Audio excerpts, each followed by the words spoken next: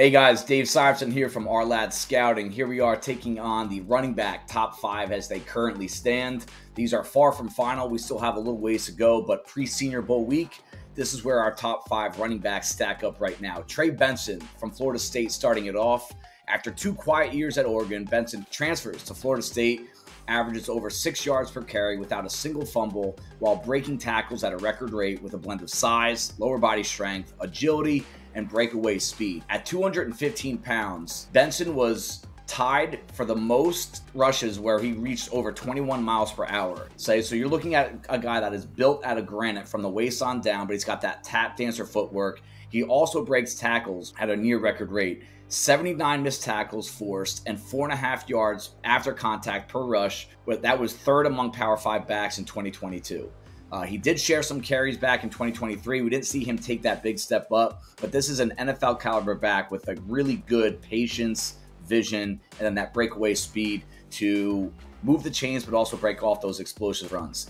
Audric Estime from Notre Dame is coming in at number 2. He shows a feel for the creases while moving downhill. He's an enforcer that changes the personality of your backfield right away. He broke 64 tackles in 2023. He was third in the country in yards after contact per rush, first in the Power 5, by the way.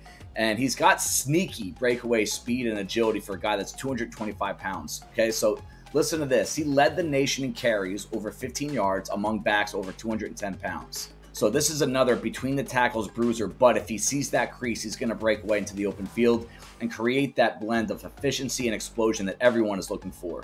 The one question I have with him and Benson both, can they truly impact the passing game? Because you do need to pound the ball, especially come playoff time as the weather worsens, but you need to have somewhat of an impact if you're going to be drafted early on that passing game from that running back position. Coming in at number 3 is Blake Corum from Michigan. The engine to the offense of the national championships gets more out of himself than the sum of the parts because of his on-field intelligence, his pure grit, and his willpower.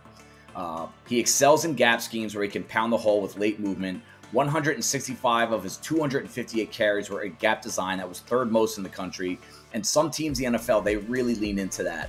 He's got a nose for the end zone and the yardage marker. He led the country in rushing touchdowns each of the past 2 years, and that's even including the fact that he was somewhat banged up towards the end of 2022 with a knee injury. The one question I have with him is, can he really truly handle an every down role at the next level? He only had 26 catches over his last 29 games, so it's less than 1 catch per game.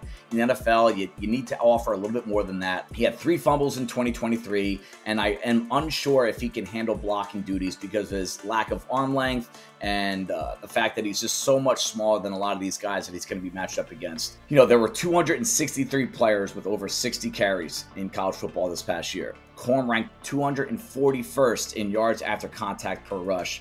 He was 93rd in missed tackles forced. So we're not talking about a guy that really breaks through a lot of contact at the college level. Coming in at number 4, Braelon Allen from Wisconsin. He's one of the youngest players in the draft. He finished with over 1,000 yards of total offense all 3 seasons at Wisconsin, and he brings a rare blend of size, power, and speed to the field that will immediately make him one of the biggest freaks in the NFL at the position. He is going to put on a show at the scouting combine. He's got a great feel for lanes and creases. The vast majority of his runs have come in a zone type scheme, which is what the NFL really leans into. I mean, everyone runs some sort of zone running game at some point. Some really lean into it, and I think those teams are really going to be going after Allen early, especially considering his youth.